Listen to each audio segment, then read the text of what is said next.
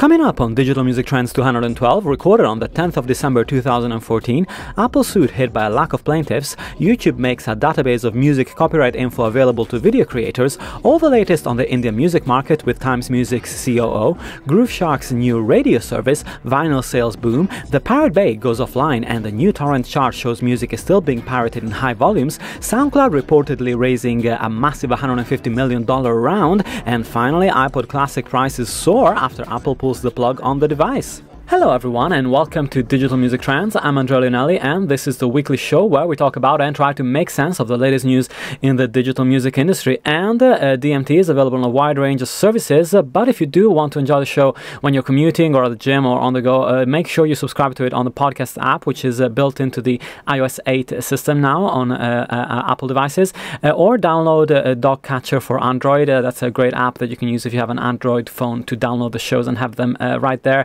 and essentially. So the show comes out pretty regularly towards the end of the week, but if you'd like to be the first to know when it comes out, do subscribe to the newsletter. The newsletter is on bit.ly/DMT list, and this week it's a real pleasure to welcome back Glenn Peoples, Senior Editorial Analyst at Billboard. So hi Glenn, and thanks for joining me. How's it going? Hello again, Andrea. Wonderful to be on your show again. Thanks for having me. It's great to have you. And we should be joined by Andy Malt, hopefully in a second from CMU, but he's having some issues with Skype, so fingers crossed he can resolve them. And also, we're going to have a guest spot by Mandar Thakur. I'm going to interleave that in the show sort of halfway through, and he is from the Chief Operating Officer of Times Music India. He's going to talk, I'm going to talk with him about the Indian market. Obviously, due to time zone issues, he was in India and Glenn, you're in Nashville. It was difficult to get you all on the show at the same time today. So first of all, I want to kick off with a US story and talk, sort of updating the audience around the Apple lawsuit. Then a couple of days later, after we recorded the show, it did come out the fact that they were essentially deleting music purposefully that wasn't purchased on the iTunes store.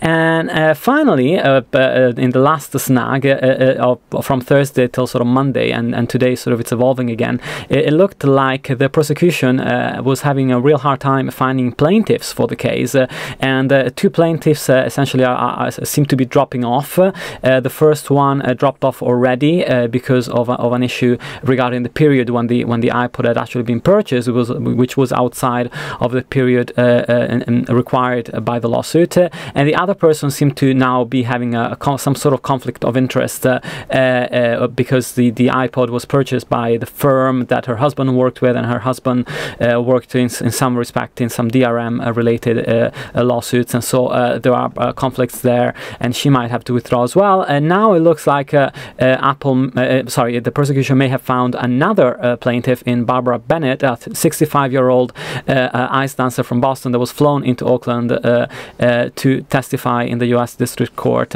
just this week, and she seems to fall within the period, and so they seem to have a plaintiff once again. So Glenn, this is a big mess. What is your take on the whole Apple lawsuit? I mean, last week we kind of talked about the fact that maybe this is not that relevant today. I'm still in two minds about that. I'm not sure. What do you think about it?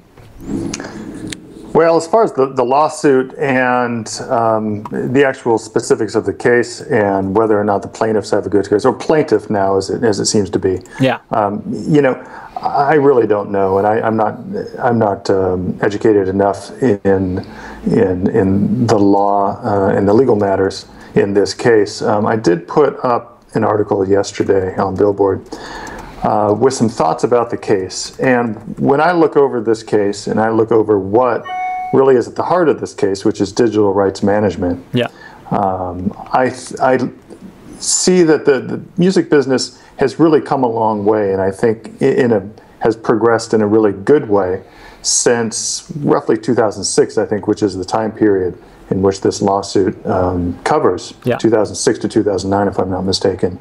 And if you think back to 2006, that was a year after the Grokster lost its case before the Supreme Court. There were still some file sharing services, but they were kind of falling away and yeah. being forced out of business. And there was still DRM on Apple.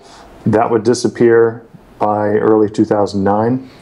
And so digital rights management has become much more acceptable because it really is part and parcel to access models, to subscription models. Exactly. You are paying for access to a service like Spotify. Once you're not paying anymore, you lose access to the downloads on your mobile device or your computer. And customers know this, and it's just an accepted part of the business model. So it's not that DRM has died, but DRM is in a much better place. And I think that the services and the products available to consumers today are much better than they were. Consumers have much more choice. They're treated more fairly by the industry. Yeah. DRM was basically saying, I don't know, I wouldn't go so far as to say it was an outright mistreatment of customers, but it was certainly displayed distrust. Yeah. It assumed that people were going to do something illegal, yeah, and engage in piracy. And piracy is still a problem. I don't want to lead anybody to think I don't think it's still a problem. Yeah, we'll talk about that later. But it's less of a problem. The services today make it less of a problem.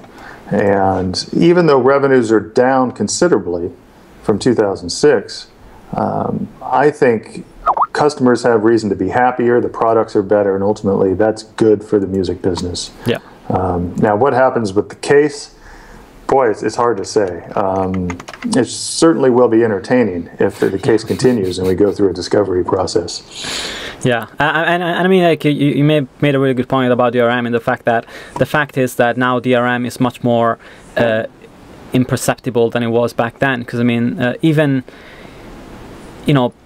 most clearly, obviously, at the time of having actual files that you had to migrate from one device to the other, and if the DRM wasn't correct, the files literally wouldn't play or broke. So that was sort of the most blatant and evident problem with DRM. Sure. But also, like I used to have a equivalent of Rhapsody, sort of a Napster subscription back in the early 2000s, which was similar to a Spotify model in the sense that it's remained similar, but you actually had to move the files yourself. And again, yes, those were DRM'd files as part of a subscription model, which were time-stamped and would expire after a certain number of days if they didn't check in with the server.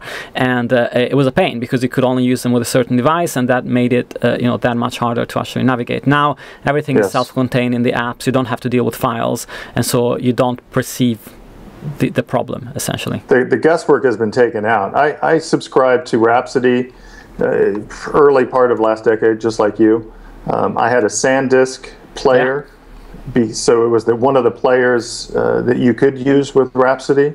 It was far inferior to the iPod, but I wanted to use a subscription service, so I put up with it. And I think put up with it is the right phrase. I mean, it was just not a good experience. Getting the files onto the device was often problematic. The device itself wasn't very good. But, with the advent of smartphones and apps that can be created by any number of services, the subscription service, that whole experience is far better. And the DRM really rears its ugly head well, it barely rears its head. I mean, DRM was present in the mind constantly 10 years ago, from downloads you bought to tethered downloads you put on your device to copy protection put on CDs. We just don't have that today. It's a much better experience. Yeah, absolutely. And we continue, and Andy Malt, the editor of CMU, has managed to join us, thankfully. Skype has given up trying to give us problems. So hi, Andy, and thanks for joining us. How's it going? Hello. Sorry I'm late. No problem. It's great to have you. And I think your video is a bit scatty, so hopefully it's going to work itself out. But I think it might be a connection problem. Fingers crossed that it will actually unfreeze itself. And Andy, we just talked about the Apple lawsuit story, and I was just about to move on to the YouTube story. So YouTube announced a pretty major addition for videographers this week, and the company essentially recognized that there was a problem with the way its music policy was structured and on copyrighted music. And essentially, if you were a videographer and you were putting up a video with a copyrighted track on it, you knew that either it would be taken down by the rights holder, or it would be the rights on that video would be hijacked, and essentially the rights holder would be able to claim the advertising for the video.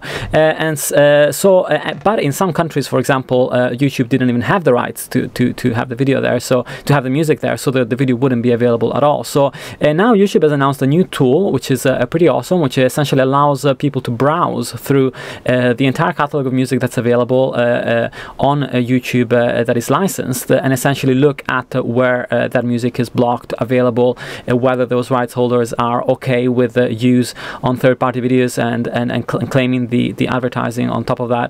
It makes a fascinating read, because like you can go and look at something like Mariah Carey's All I Want for Christmas, and you can see that, for example, if you use it for a user-generated video, it won't be available in the US and in Germany. And so if you are a videographer, you can decide whether that's a problem for you and whether you want to keep using that track.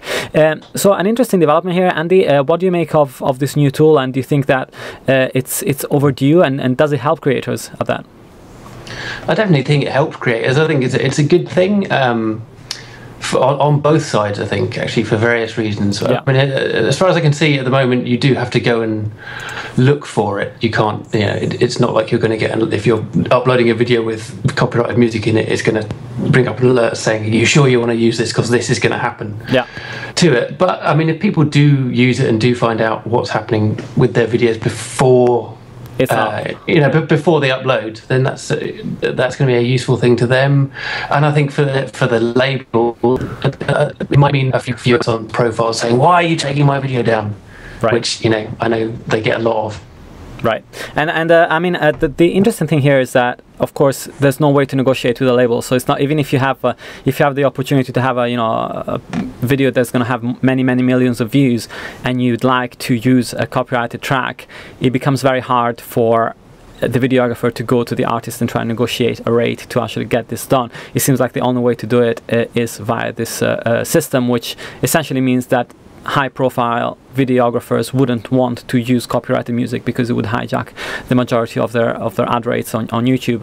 Glenn, do you think that this is kind of fun for us, in the sense that I kind of enjoy just browsing through the list and seeing what countries, what artists were blocked where? It's hard to say if people are actually going to use this tool. It's great that it's available, and it's great for people like you and me to look in there and get some visibility into the restrictions placed on these videos by either the content holders or just the limitations,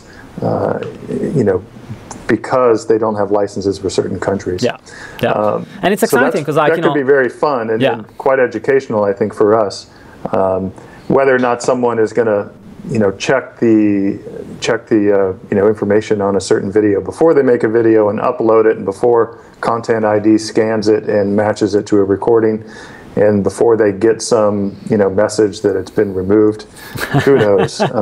Maybe some people will.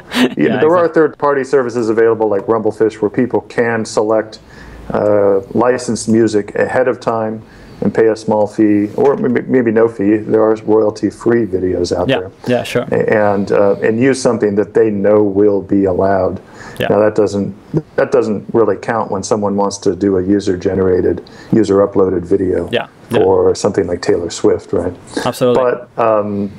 But what this really says to me is the big business, and it is a big business, of user-generated videos is evolving. It's getting better for all parties, and I think better videos will, and some revenue will be the result. Yeah, and I'd love to hear from maybe some of my listeners and hear if there is a process in place, because let's say that you are Sony Music and you have essentially your entire catalog on Content ID, and there's automatic steps that happen if a video is detected to have certain characteristics or certain songs within it.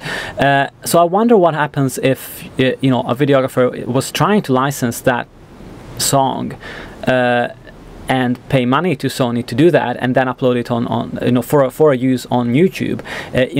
Would there be a system within YouTube that can identify that that track has been properly licensed, and so wouldn't take it down in the process, or do they all have to go through the same process? So that's a fascinating part of it for me as well, to see if there are steps in place to allow people to license music properly on YouTube or not, from a major commercial player.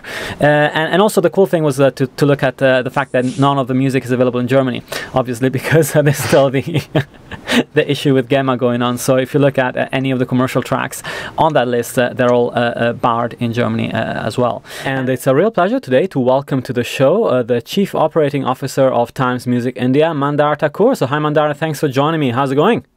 Thanks, Andrea. All good here.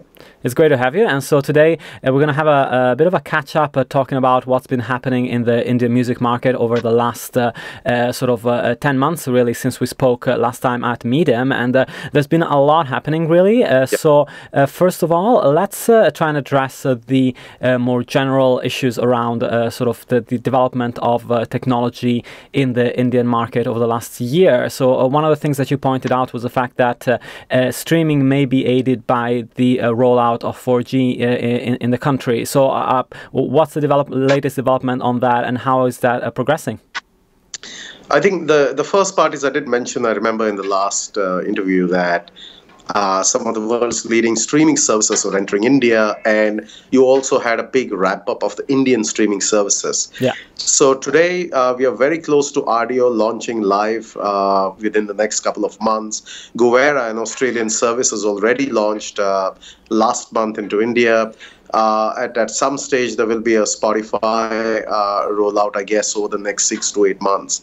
And you have the other services like YouTube, music subscription, and other services about to start rolling out. So what we are seeing is pretty much the start of the rollout of these services without a 4G platform as yet. So what would happen is, I think these services will have a long time to sort of set in, get user engagement going.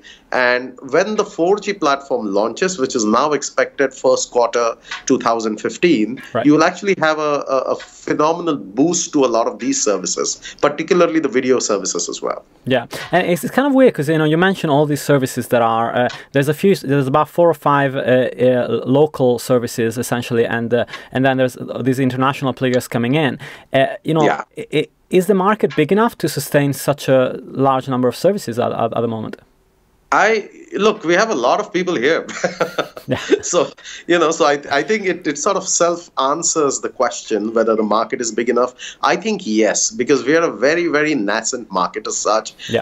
What is tending to happen is that we're a massive social media market. So the ability for people to consume things online is already set.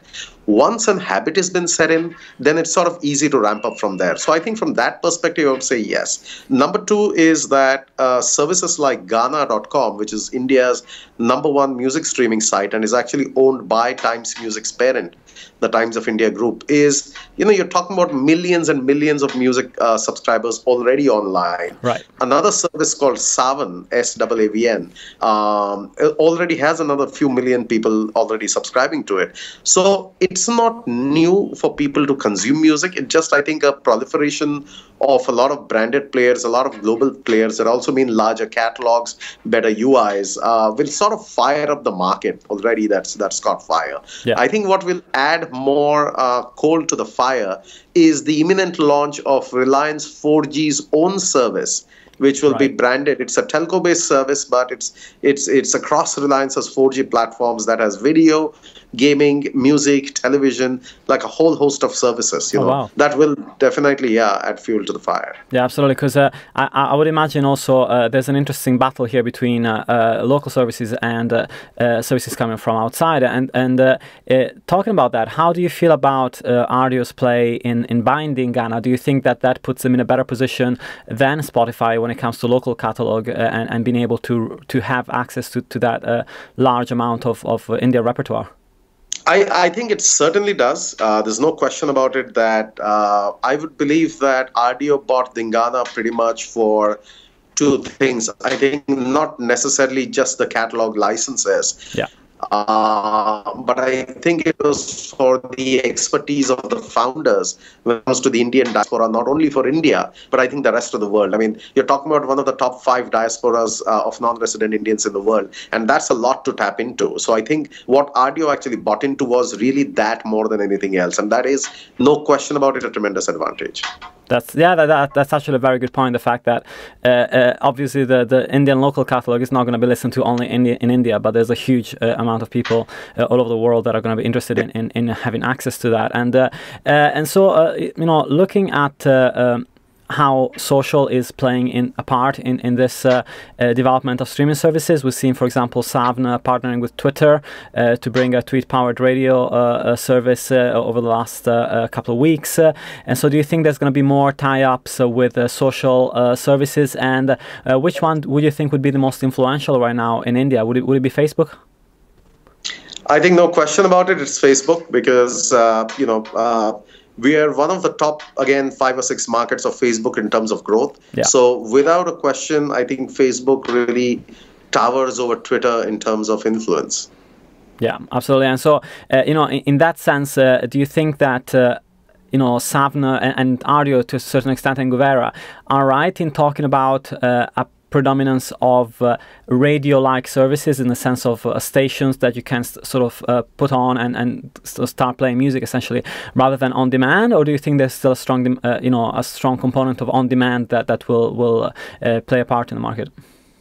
I think it would be pretty much the same behavioral habits that is in the West. Yeah. I don't think there are radically different behavior habits when it comes to India. It's just, I think, a question of a choice for a consumer. So when I use a service more and more, I start discovering more and more features of the service, and that's when I realize that I can actually customize it. Yeah. So given the different genres that are actually so wide in Indian music, it could mean that somebody who listens to one genre may actually just not even be aware of another genre or listen to it. And I think that's the time when on-demand radio services will really pick up. But I think it may be a little premature to think that would be the first thrust of the services. Sure. And you pointed at an interesting investment that happened last month. Really, there was announced last month, which is the investment by SoftBank of almost $1 billion. It's over 800 million, essentially, in the Indian internet firms. So essentially, SoftBank is making a big play in the Indian market. They're seeing the growth of technology over there.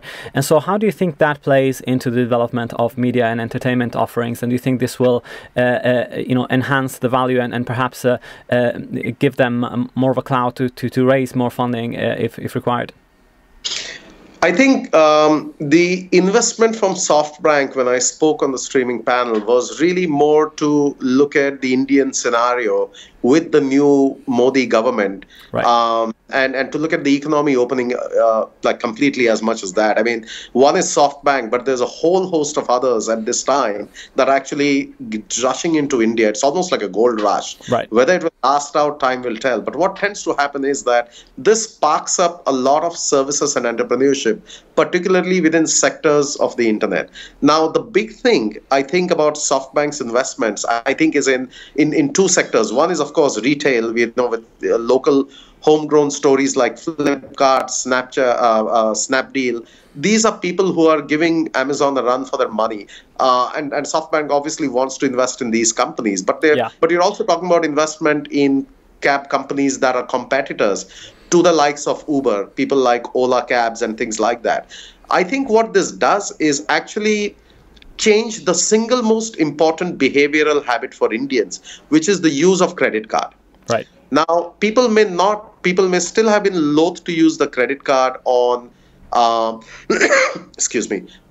let's just say on a music streaming site. But when you use a credit card for a utility, which is a taxi or a shopping for groceries or whatever, you start getting used to the habit. So I believe that in a roundabout way, all the proliferation of services over the internet, whether it's retail, shopping, cabs, are getting people more and more used to using their credit cards and internet-based wallets like the Paytm that Uber uses. Yeah. And that habit would then translate to consumption of entertainment, music, and movie services over the internet. Yeah, that's a very good point. I mean, it's a very different market, but a very similar situation with credit cards was Italy.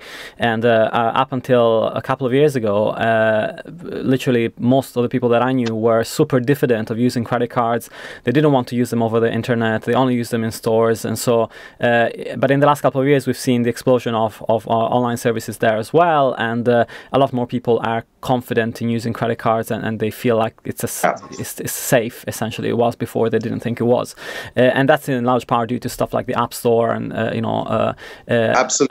absolutely. Yeah, and so talking about platforms, obviously in India, Nokia was the big player when it came to mobile phones. Nokia has kind of is still there as a strong force when it comes to very low-end handsets, or feature phones essentially. But when it comes to smartphones, which are becoming, of course, the driving force of growth, are we looking at low-cost Android phones? Are they coming from China? What kind of manufacturers are taking hold there? I think, from where we last left off, the pecking order was obviously the Koreans were leading, I think, with Samsung and LG, and then followed by Micromax, the local players, and so on and so forth. And of course, Nokia's dropped market share drastically. But two significant developments have gone on since the last time I chatted with you. One is the launch of Android One. So the global launch of Android One was done in India. Right, and that sort of signifies the importance that Google and the operating system is giving to the emerging markets. That's one. The second is, I think, in terms of services, there are two kinds of Android systems. I think one is the free to use system, and the second is where I guess Google gets a royalty, and that's a system that I think Samsung and all these people use. Which also comes with inbuilt services and things like that, which are not in the free system. Right. And today, with the proliferation of Android One at a grassroots level, I think you're talking about all the Google services that come along with the package are actually also going to be present on some of the low-cost handsets. Yeah. That would mean that the local manufacturers, people like Micromax, which are really, really huge, would get a tremendous boost in OS, in services, and delivery to consumers, right? So that's one very significant sort of operation. Yeah. The second one is the actual growth, even bigger, of the local players. So today, you've got Apple getting a boost, but more importantly, you've got Micromax and Carbon and the other players actually jumping in leaps and bounds in terms of sale. Yeah. So the Android One OS combined with the accessibility of and a better servicing, I think, of Micromax and handsets like that are actually seeing a large enough drive for even better consumption of smartphones. So it's just getting bigger and better, you know, honestly. And do you think that there might be a trend there where we're going to see some handsets leap outside of China and start working in the international sphere as well, like we're seeing with Xiaomi in China? Well, I know that Micromax has ambitions overseas, and I know they're working. I mean, for Christ's sakes, I mean, Hugh Jackman is Micromax's global brand ambassador. Really? So they're sort of putting it, right? Yeah. I mean, I don't know how many people know Hugh Jackman in India, but it just shows the length of their global ambitions. And with due respect to Xiaomi, I think even Xiaomi has made such a great dent in India. I mean, people are just like lapping up those phones every time they open up a flash sale for a few seconds or whatever they do. Yeah, absolutely. And I was looking at an article about sort of four big streaming services in India, and there was one actually that I hadn't heard of before, which was called Hungama. So can you tell me a little bit more about that? Is that service? How is that doing? Okay, so Hungama is a service which is, the app is owned by one of India's largest mobile digital aggregators, called Hungama.com, and they're one of the oldest aggregators. So they sort of work exclusively with a bunch of record companies. They also are very big in the telco space. Right. So the Hungama app is one of the apps that's also a local playing app. I think they had a very significant advantage when they had T-Series, which is India's largest music company and has a strong dominance on Bollywood music repertoire. So when Hungama had an exclusive deal, I think with the Bollywood music repertoire, they had an obvious edge in terms of pure repertoire being available exclusively on Hungama on the app. Yeah. And I believe that has now changed with Sawan and Ghana also having access to the same sort of large Bollywood catalog. So I would imagine what would have been a advantage has now turned into pretty much a level playing field. Yeah. But it's a great app. I mean, you should use the app because they're a very Bollywood-heavy, Bollywood-centric app. Yeah. I don't know where they are in the pecking order because I know that Ghana is probably one, Sawan is number two. Maybe, Hungama follows then, but we normally track the number 1 and number 2. Yeah, sure. And finally, I wanted to close by asking you about, obviously, in North America and Europe, where there's been a long debate this autumn about royalties that have been paid by Spotify, the placement of streaming services, and the windowing of releases by the likes of Taylor Swift and other players. We've seen Coldplay and Beyonce just release their albums on Spotify after months since they were released as a physical CD and as a digital download. And so, has that debate had any repercussions in the Indian market? Have we seen any artists starting to question how much they're earning from these services? And if so, what is that debate like? No. Well, firstly, let me try and take a step back. That I think it's everybody's entitled to their own, I think, including Taylor Swift. And I think Taylor was probably making a very, very large and bold statement when she pulled out of Spotify. Now, a lot of it, every calculation eventually in the music business has to boil down to money. And my view is like this. One is that I think it's hard for anyone to judge and say whether Spotify is going to be the number 1 music income generating company. I'm not sure. Whether streaming is a future, in the foreseeable future, for the next 3 or 4 years, streaming is surely the future. Beyond that, it would be only an idiot who would say that for the next 10 years, I can see a future in this ever choppy world, right? So that's my view. The second view is, on one hand, I can see the point of Taylor Swift actually pulling out the catalog because it does hurt her sales. All she's trying to do is actually make a very smart marketing move and divert customers to where she finds bigger value. Yeah. Right? Now, that's Taylor Swift. Whether that strategy works for everyone, I don't think so. Yeah. Taylor Swift probably doesn't need Spotify as much as Spotify needs her. And given that negotiating position, I would imagine that, I would like to make as much money as I can in the next 2-3 years, and I want to divert it to where I make the biggest value. Simple as that. However, having said that, and one of the things I want to say is, I think Daniel Ek was probably right when he said, you cannot look at Spotify as another iTunes, because it's not. It is, if in effect, in my view, and this is a very personalized view, not my company view, that it is like any other radio service, except it's a customized radio service available on the internet where you can do what the hell you want. Yeah. Now, if you had the same thing with terrestrial radio or cable radio, only publishing gets paid. You never get paid for the masters. Right. So if you juxtapose the same logic onto the fact that Spotify is actually broadcasting or narrowcasting, whichever it applies, with many consumers and actually paying a little tipple for it, it's actually not a bad deal.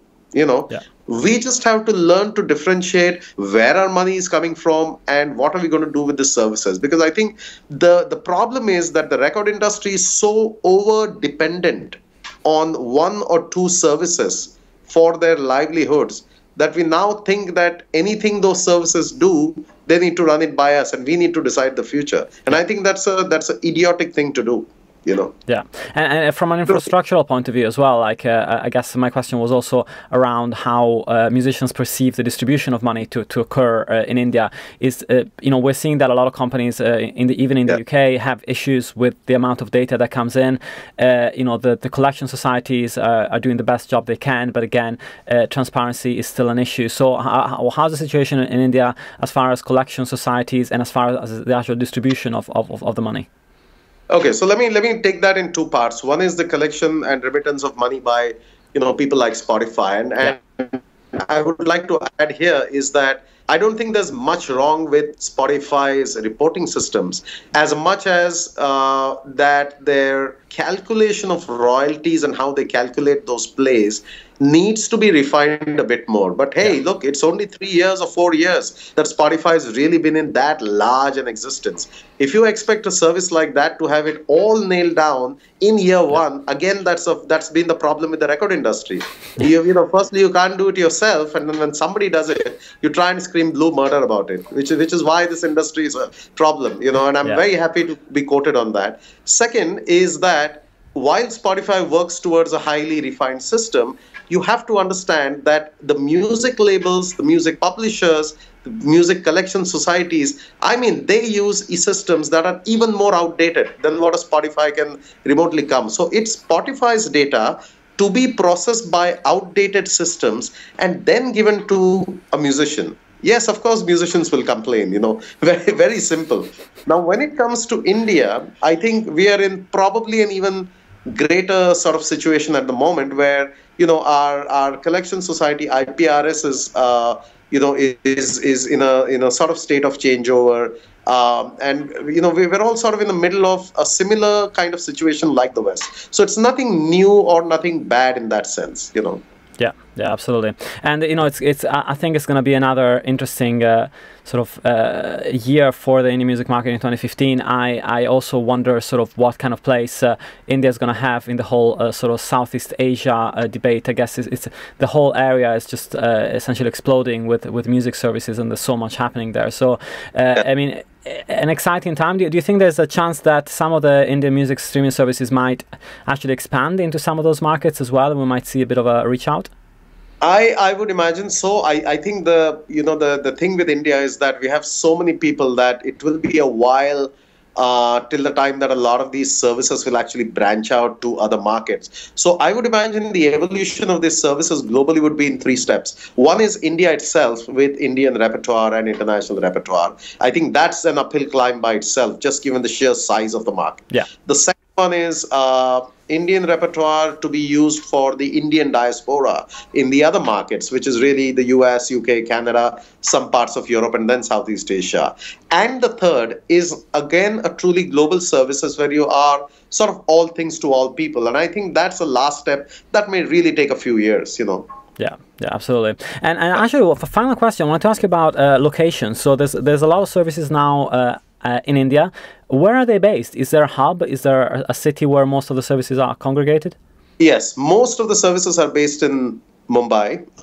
Mumbai is the entertainment and commercial capital of India. There is one service that is actually based in Delhi, which is Ghana. But pretty much, most people really operate between Mumbai and Delhi, with Mumbai actually having the largest office and headquarters of most of the streaming, music industry, streaming services, digital services, telcos, so on and so forth. Awesome. Well, Mandar, it was a pleasure talking to you today. And as far as Times Music India, people can follow the company on @Times Music India, and the website as well is timesmusic.com, and you'll find all the information on the company there. Mandar, thanks so much for your time today. Moving on, I wanted to talk a little bit about Grooveshark. So Grooveshark is a bit of a strange player. I keep kind of forgetting about Grooveshark, and we don't really talk about it too much on the show, but I do encounter people from time to time that still use it, and they find it to be, the service that they prefer using, essentially. It's also a question of costs, of course.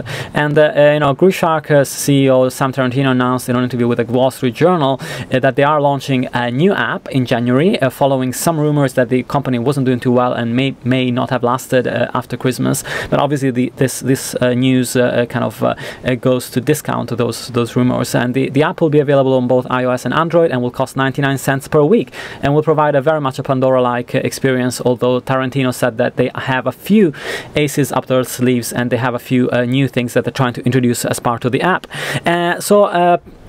What do you make of Grooveshark at this point, Glenn? Can they come back? Is there any goodwill, within the industry to see that company grow again, and how might that happen? I seriously doubt there's any goodwill toward Grooveshark. Record labels and publishers have long memories, and they tend to hold grudges. So yeah. I don't think there's going to be any hugging going on anytime soon. Grooveshark is taking a route with this radio app that means they don't have to negotiate directly with labels. Yeah. They're taking the statutory license offered by U.S. copyright law, which means the service will be available only in the U.S. Unless they plan on skirting those rules too.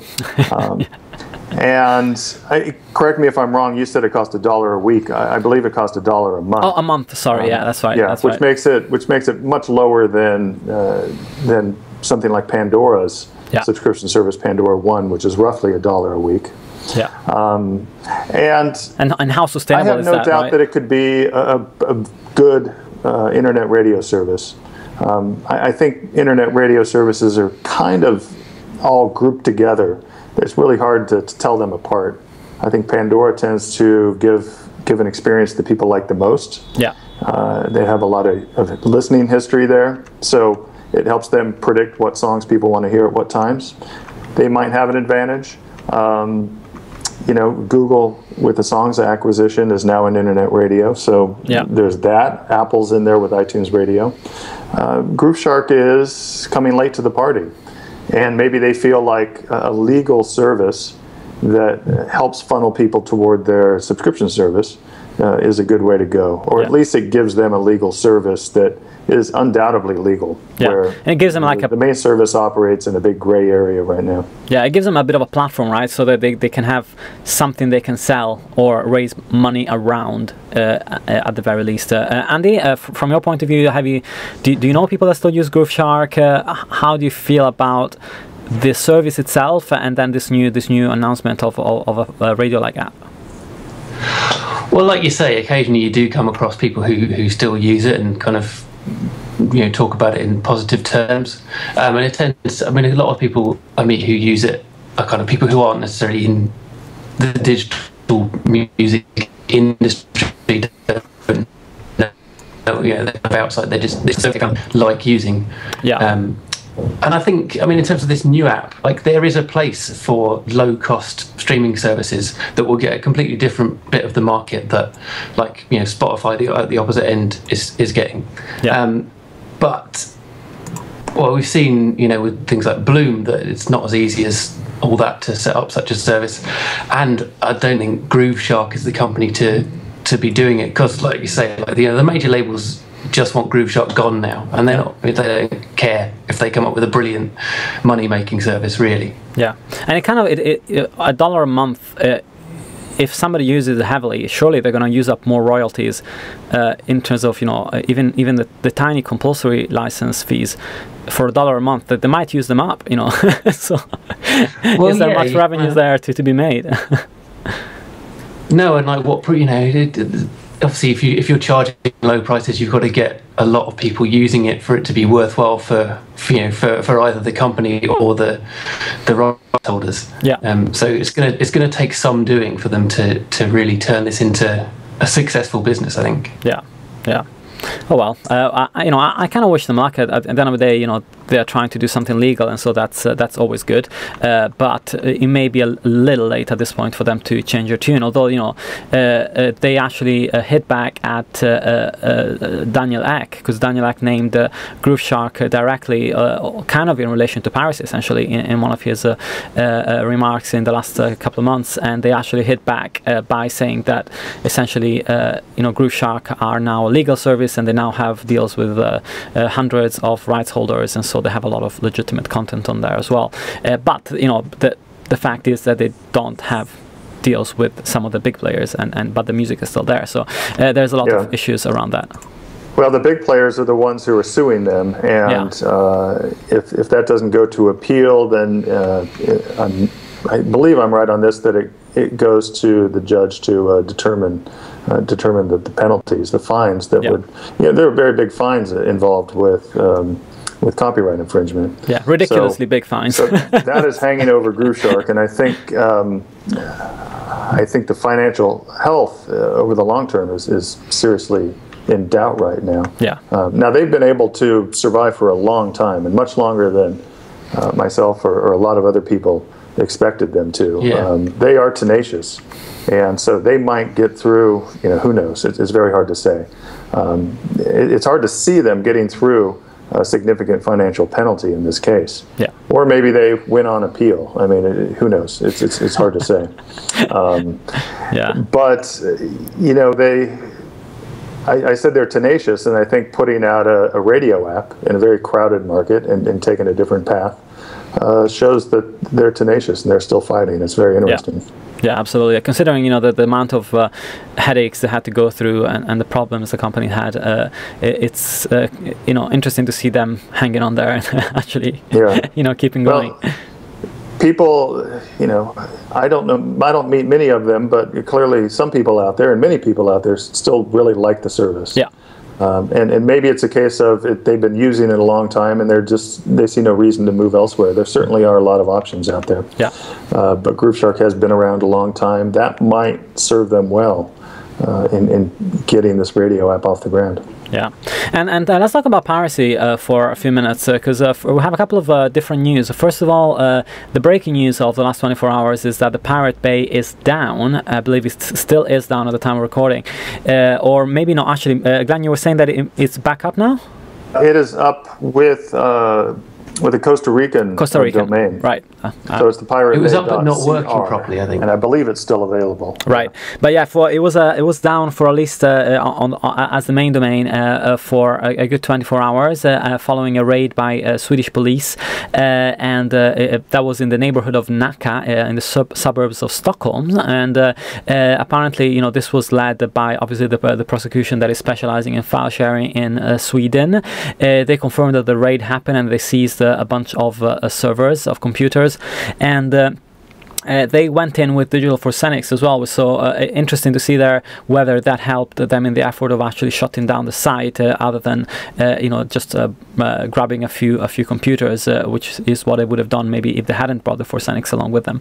And the Pirate Bay's main site is down, as well as superbly.org. And this is a kind of the saga of the Pirate Bay drags on in Sweden. It's surprising that again they're still going in that country, considering that some of the founders have faced considerable jail sentences. Peter Sunde has just come out of jail last month after 6 months in prison, and after being on the run for a couple of years, I believe, as well. And so the battle between the Swedish police and the Pirate Bay continues. And Andy, are you surprised to see that they are still operating in Sweden, and given all everything that's been going on for them?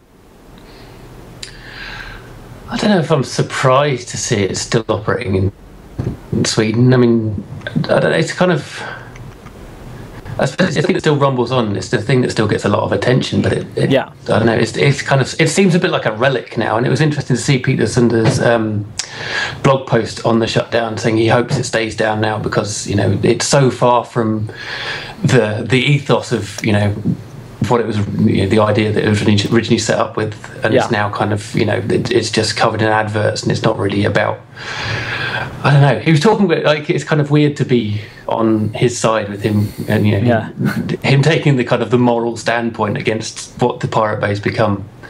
Yeah. But it's like, I mean, obviously, it's very easy to, it's despite these takedowns, it's quite an easy service to keep online, and it's the big name in that field. So if you can keep it running and stick some adverts on it and make decent money off it, then someone will. And Glenn, from your end, is the Pirate Bay still a big name in the US and sort of again recognized as a synonym of piracy, or have people moved on to different services? Well, I think it's definitely well known in the U.S. The Pirate Bay seems to be a favorite cause of a certain type of internet supporter who wants freedom, who might have a very strange definition of fair use, who might be more of an anarchist. I mean, I think there's all kinds of people who support it, and who support it, I think for not nefarious reasons. They just want an open internet. But the entertainment companies and governments fight against piracy continues. So it's not terribly surprising to me that the Pirate Bay would be targeted. Yeah. If they're going to go after any site, it's going to be the Pirate Bay. Yeah, exactly. And I'm pretty sure some label heads this morning were pretty happy. Yeah. So I think it continues. The numbers I've seen about piracy in the U.S. is piracy has gone down. It still exists. There's a lot of it. It's both movies and television, movies and television being a video category, and music. So it's still there. But I don't know. After the Pirate Bay, my guess is, and I could be wrong on this, there's pretty far drop off to the next. Yeah. I mean, BitTorrent is really by far the most popular way to share files and acquire files. And, like I said before, today's streaming services really, I think, that not overshadow piracy, but make piracy less of a problem. Yeah. The whole reason Spotify, or at least one of the reasons Spotify launched, was to offer a better alternative to piracy. And I think the decline in piracy in the U.S. and in many other countries shows that that's the case, that streaming has helped solve some of this problem. Absolutely, both on a video front with Netflix and on the audio front with Spotify and similar services. And I mean, one of the interesting stories that came out this week around piracy, that was the next thing I was going to talk about, was the fact that Extra Torrent, which is one of the most popular torrent sites on the web, has published the top 20 of the most pirated files since it went live in 2006. And so it looks like over the past couple of years, in theory, the availability of the exchange of music files should have gone down, given how ubiquitous it is on YouTube and services like Spotify. You can get it for free. You don't have to pay for music, essentially. So why would you go and torrent it? But looking at the top 20, there's actually quite a few. I think 9 out of 20 of the entries are music entries, and they're relatively recent ones at that, including albums by Drake, Maroon 5, Jay-Z, Beyonce, and even a track by Ariana Grande that was only released a few months back. And so if those are the most ever torrented files for Extra Torrent since 2006, and some of them are relatively recent, it means that the volumes of some of those tracks are super high. So Andy, did that surprise you as well? I'm kind of I didn't expect to see music in that list. Essentially, I expected it to be all Games of Thrones and stuff like that, but there was a lot of music on there. Yeah, I would have expected to see like more films. I mean, I think the one thing that the list shows is that you can give people access to everything in the world, but you can't convince them to have taste. It's not it's not a great list of stuff. No, it is not. Maroon 5 is up there, right? Exactly, Maroon 5 number 2. Yeah, that's the truth. But I mean, it's gonna be interesting to see. I would love to maybe have the guys at Music Metric back on, because they track torrents as well, right? And see what they are seeing on their end, because in theory it's going down like we all think. But on the other side, if we see something like Ariana Grande on there, then it means that her track must have been pirated. Like they must have pirated the hell out of it to get it on that list. So again, an interesting thing to I think keep an eye on anyway, because and I mean, the other thing is that Glenn, we're talking about our markets, US and UK. Perhaps there is still a big component of illegal downloads happening in markets where the legal offering is not quite as wide. Yeah, these are downloads globally. Yeah, and when you get outside of the US, there's going to be a lot more piracy relative to the size of the market. What this list tells me is that artists like Drake and Jay-Z, and surprisingly Maroon 5, really have a global following. Yeah. I don't think anything could get on this list if it wasn't popular all around the world. Western bands like this, Western artists, do translate really well all around the world. They really are popular. Yeah. They are downloaded just about anywhere. You're not going to see some American rock bands on here. You're not going to see country music on here. Some things don't travel well. Yeah. And this reflects that. Now, like Andy, I would have expected more movies on this. Movies that are really big franchises that there are a small number of movies relative to music, and so demand is really focused on a very small number of titles. Yeah. And some lists I've seen in the past is much more skewed toward a small number of video titles than audio. So this is different than some lists I've seen in the past. Yeah. So that's a little bit surprising. But popular music is popular. And sometimes popular music is popular all around the world. And also, that's basically what this says to me. Yeah, and it's also easy to download, right? Because we're still talking about MP3s versus like gigabyte big gigabytes of downloads on for a video, and a series is even bigger. So I guess that's probably why there's not that many series in the list, because if you want to download 24 episodes or 12 episodes of a big franchise, it's going to take you like 10-12 gigs, which or maybe the series is broken up, and if you actually aggregated and gave a series one slot on this list, it might make the list. Yeah, exactly. But some of these are albums, and actually some of these are just tracks. Yeah. I mean, the fact that Drake, a full album, is #1 says a lot more about Drake than just Maroon 5 having one track at #2. Yeah, absolutely. Yeah. And talking about I wanted to talk about, go from piracy to hard copies of music, and talk a little bit about vinyl. It was a story that I essentially had to skip on last week because we didn't have any time, but vinyl seems to be continuing its resurgence. Sales of vinyl in the UK are projected to reach 1.2 million units by the end of the year in the UK. This is according to figures released by the British phonographic industry, and Pink Floyd's latest record, The Endless River, was deemed to be the fastest selling vinyl album of the last 14 years, so quite an achievement for Pink Floyd there. It kind of all goes back to the excitement that we felt on Record Store Day. It seems to be getting bigger every year. It's also creating problems around pressing plants and the availability of pressing plants in the UK, because there aren't enough machines to print enough vinyl essentially these days. And so Andy, from your point of view, do you think we'll see this continue? Is this part of a wave of going back to vinyl, but also sort of fashion, and might not last quite as long, or is it a long-term trend? Well, I mean, it's we'll have to wait and see, but I think it will continue for a while yet, because I think as we move more and more over to streaming, vinyl just becomes a thing to own. I think like a lot of the boom in vinyl sales is people just buying records to have something. Yeah. And they're not even necessarily playing that music. I mean, in terms of it being a major resurgence, it's obviously a good thing, but at the same time, if you look at like the graph of the lifetime of vinyl, like if you look at the last 20 years, it's basically a flat line. It kind of saying that it's the highest since 1996 isn't really that big a jump from anywhere. But I mean, I think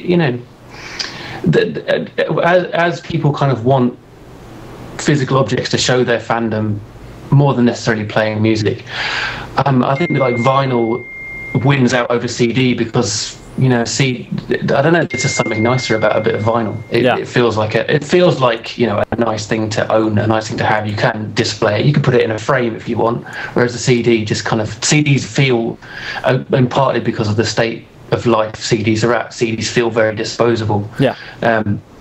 So I think that's kind of what's largely driven the resurgence.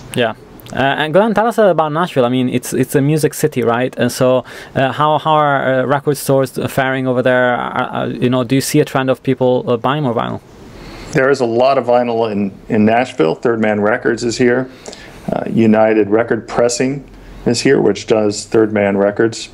And the stores that have remained over the years, or some have opened, are really the kind of independent stores where vinyl sells really well. Right. And to me, the story about vinyl is it's a format that has allowed independent record stores to survive. And some of these stores have not survived, obviously, but a lot of stores have opened up, and there are vinyl-only stores. There's some in LA specifically that have done really well. Not too many years ago, people were really worried about independent music and independent record stores closing left and right. And vinyl helps that out a lot. It's certainly not the only thing, but it's a very big component of that. And things like Record Store Day and Black Friday, its sister day, have been very important to both vinyl and to independent record stores. So I think it is, let's be clear, the increases in vinyl are pretty small relative to the overall recorded music business. But they do serve a really important role for the independent record community. And I think they serve consumers really well. I mean, there are some really cool products out there, and if you don't just want to stream something or have a download, this is what you want.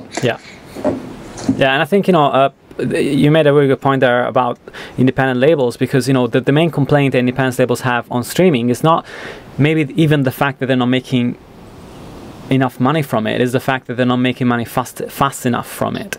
Maybe in a 10-20 year window, they might do very well out of it, but they don't have the kind of financial infrastructure that a major label might have, or a very large independent, and so they can't sustain keeping making music. Yeah, that argument is made every now and then when people are supporting or making arguments for streaming services, that streaming revenue can equal that of physical revenue. Well, it takes a long time. Yeah, it might take a year, might take 2 years, might take longer. And I know that small record labels would rather have the money now rather than have the money trickle in over 3 years. Yeah, exactly, because each and every artist is a big investment for them, and so at least if they can pack in a couple of thousand vinyl sales, it might make a dent in their expenses, and keep them afloat essentially as the streaming royalties start coming in, which is definitely very important for independent labels, and we want to see more of that. And Spotify released a mini site called Your Year in Music, and essentially it showcases some of the biggest releases on Spotify over the past year. With Ed Sheeran on top for the top 5 albums, then Sam Smith, then Iggy Azalea, then Pharrell Williams and Ariana Grande. But you can also customize the list, and if you log in with your Spotify details, it will show you what the biggest Spotify artists were for you, and sort of break it down by genre. You might see things you don't want to see, or you might see that you listen to more pop than you think you do, and so it's an interesting thing to look at. And it's a really nicely laid out mini site, and I would encourage people to go and check it out on Spotify. Andy, have you checked it out, and do you think that we're going to see more of this come from different services, and getting them to give you a bit more of a personal experience so that you feel more connected to the company itself? Yeah, I don't know why more streaming services don't do that, because I think it's a really it's a nice thing to have at the end of the year, just kind of being able to look back over. I mean, it's not necessarily a surprise, because I know what I listened to a lot this year because I was listening to it. But it was quite nice. It was interesting. They introduced, I don't think they had last year, the genre breakdown, and it was interesting to see that, because I'm not sure that was entirely accurate to what I listened to. Yeah, mine apparently wasn't. 17% of my listening this year was chaotic hardcore. Apparently, nice. Yeah. Not just hardcore, chaotic hardcore, right? Well done. I would say. That was just after pop, so pop still wins out. Glenn, have you checked yours out? Well, I've looked at the main site, the main year in review. I haven't got into any details about my listening. I think it's a good site. I think it's the kind of thing that streaming services need to do, because they need to be more than just a catalog of 30 million songs. And the trend in streaming is clearly toward editorial, toward the kind of unique content that makes people want to visit often. And it has to be more than just catalogs, playlists, and a few recommendations. So I looked over it. It looks fine. I mean, what it really told me is I have nothing in common with the average Spotify listener. I've had no interest in any of the artists. Yeah, that's true. And it's kind of funny, because it brought me back to when I used to do that with Last.fm and go back and look at what I'd been listening to over the previous year. Unfortunately, Last.fm has lost that role. I mean, I still scrabble, but I haven't been on the site for maybe a year at this point. So it's a shame that they've lost that position of being the gatekeeper of all your music listening habits. Yeah, I mean, I still go back to Last.fm at the end of the year and check out when we're kind of planning our end of year stuff, our artists of the year. Articles. I do go back and see what the artists and tracks that were I was listening to most were. So I do still use Last.fm for that. But I mean, most of my listening probably does come from Spotify, so it's very similar. Yeah, sure. And I wanted to finish close the show by talking about SoundCloud. And so this is a news that came out yesterday from the Wall Street Journal, and they usually have pretty good sources. The article has 3 contributors as writers, and they quote sources familiar with the situation, with knowledge of the situation, by saying that SoundCloud is in the process of raising another 150 million in funding, which would be based on a 1.2 billion valuation. So as far as I could find out, at least on Crunchbase and a couple of other sources, SoundCloud has only raised around 123 million in funding so far. So this would mean that the next round would be actually bigger than, you know, the entire, you know, funding they've had to date on the service, which can only mean that they would want to scale the service to like a Spotify level, or, you know, a big, they want to become a big streaming service essentially if they took that much funding at that valuation. I mean, obviously, I also think this is probably the riskiest round for investors because the company has some big issues, namely the fact that they haven't managed to close deals with 2 of the biggest majors in the world yet, because the majors haven't seen a viable business model at the moment, and the CEO of Universal was quoted on that actually just a few weeks ago. And yeah, I mean, surprising to see them going after that much money, but I guess it's necessary because now it's a big operation to have hundreds of employees, a number of offices, so you really need that kind of money to keep going. Andy, we've talked about SoundCloud loads on the show, obviously, but yeah. What are your thoughts on the new round, and you know, do you think it's achievable on that valuation? I don't know. It kind of, I mean, SoundCloud's in a strange position now, because I think it's reaching a valuation now that is, I mean, you know, 1.2 billion is off-putting for buyers, because, you know, when you're going to make your money back, and SoundCloud has to do, in order to get buyers, SoundCloud has to do so much in terms of, you know, getting, you know, Sony and Universal on board. Yeah. And you know, not the majors, but, you know, everyone else. And I don't know, it's a lot of money to be raising, but I think they probably need it to achieve their goals. But it's getting to the stage now where it's, you know, it's not a foregone conclusion that they'll succeed in being able to, you know, make their money back, sell the company. Yeah. Once they reach that goal. Yeah, that's a great point. Actually, it's a catch-22 situation where they need to raise the money, and therefore they need that valuation to be there, because they wouldn't be able to raise 150 million on a 700 million valuation. But at the same time, the fact that the valuation is being pushed up also makes it a lot harder for them to sell, which makes it harder for investors to get their money back. So it's a difficult situation right now. And they can't. You know, there's no turning back. But going forward, I don't know. I mean, I'd like to see them, you know, kind of come out of this well, and it will be, you know, I think, you know, SoundCloud's a great thing, and I think it has the potential to, you know, to develop into whatever it's going to develop into next. Could also be a great thing, but I don't know, it's hard to know. No, it's impossible to know exactly. Glenn, have you what are the conversations that are going on your end around SoundCloud? Have you had any conversations over the last few months, and how do they pan out? Well, I've had some conversations. I'm really not privy to anything that's going on inside of the company. Sure. I do disagree that this is the riskiest round of funding. I think it's the safest round of funding. Right. It is a lot of money, but SoundCloud is far more established than it was during, you know, angel investing. During the first round, when it had not grown into what it is today. It has, well, the Wall Street Journal article says 175 million unique listeners each month. It has a huge footprint. And if I don't know anything else about internet companies, I know that if you have a footprint that big, you can get funding and you can probably turn it into some kind of business. Now, the amount of funding that they're raising in this round, 150 million, is really a signal that that's going for licensing. That's not going for staff. That's not going for offices.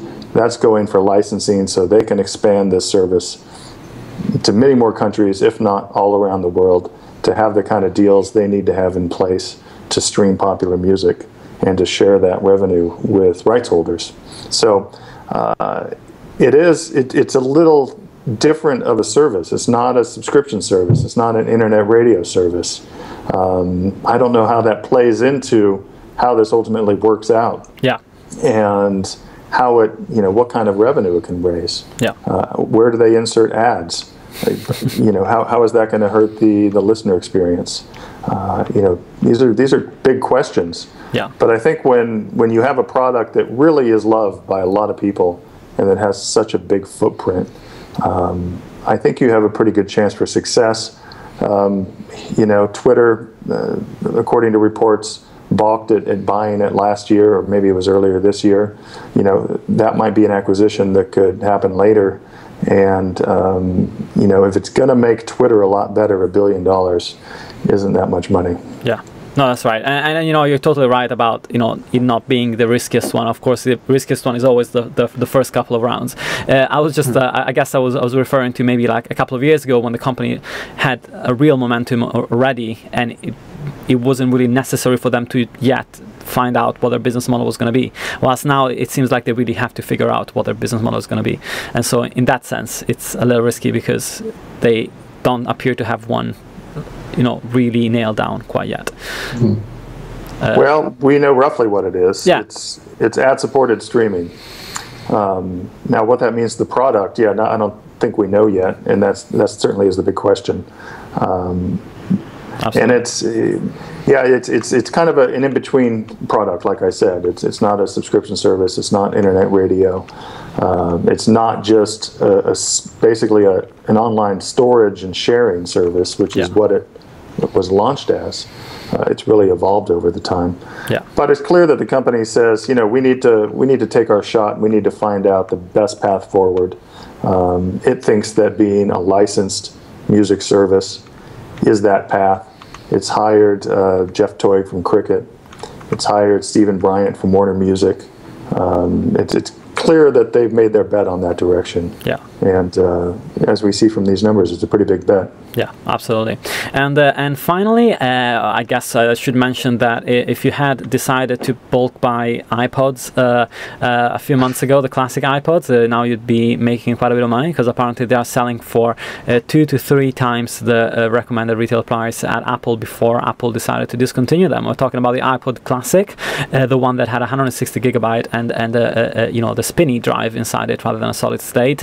Obviously, those are kind of capacities that are not yet available on normal iPods, and would cost you an arm and a leg if you did want the 128 gigabyte version anyway. So interesting to see that people are snapping those up, although it was inevitable that there would be sort of a bit of a retro renaissance of the device as soon as it was pulled, a bit like when Polaroid decided to pull the camera and everybody went out and started buying them. So not a huge amount to comment on there, but if you do want an old style iPod, you should be prepared to spend between 400 and 600 pounds, which is anywhere between $700 and $1,000 at this point. So quite a bit of a chunk of money to get rid of to get an old school iPod.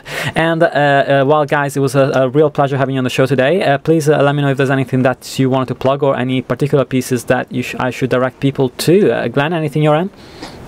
Well, I just want to add that in a new magazine article about Apple, right. I did say at the end of it, and well, I don't know what's going to end up in the magazine, but I was talking about the fact that Apple had cut, just ceased manufacturing and selling of this classic iPod, and I said nostalgia sells in live music, but it doesn't sell in personal electronics. Now, I should have put an asterisk next to that, because there clearly are some small number of people who are willing to pay a lot of money for nostalgia, and that's really what this is. Yeah. It's a good device, but I think they're being nostalgic, and that's reflected in the price. Yeah. Yeah. So look for that article in whatever final form it is in the Billboard's year-end issue. Okay, great, awesome. And also you can go and check out Glenn's Twitter feed on @BillboardGlenn, and if you search for him on Billboard's site, you can find all his pieces as well, or on Google News as well. And Andy, from your end, of course, it's CMU. I always get the URL wrong. It's terrible. CompleteMusicUpdate.com. No, it's wrong again. That was right. That's right. Okay, great. CompleteMusicUpdate.com for CMU's newsletter. Of course, you guys have both a free and a paid version of it now, so that's quite exciting. Yeah. So the free version that goes out every day, you can go and sign up for that for free. Why wouldn't you? And the premium version, you get if you pay not very much money really for that, you get regular reports on what's going on in the music industry, and the latest edition is about to go out. So if you sign up this week, you'll get that, and then a review of the year in January. Nice. And obviously you should also look out for Andy's weekly rants on a Friday, I believe, which are getting better and better, so I'm really enjoying those. There was an amazing one about Taylor Swift a couple of months back. And that's all for this week. Thanks so much for sticking with us this week and listening to the show. This is the penultimate show before we break for the holidays. Next week we're going to do a little bit of a round up and look at the year behind us that we're leaving behind and see what's been happening that's been exciting. And thanks so much for joining me, guys, once again. And thanks for listening. Have a fantastic week, and until next time.